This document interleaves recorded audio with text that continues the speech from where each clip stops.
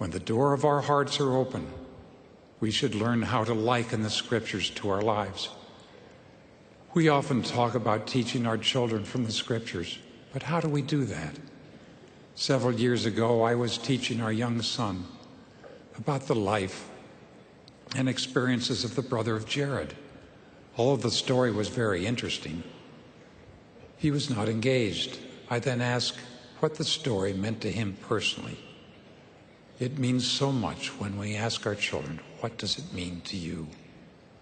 He said, you know, it's not that different from what Joseph Smith did in the grove when he prayed and got an answer. I said, you're about Joseph's age. Do you think a prayer like his would be helpful to you?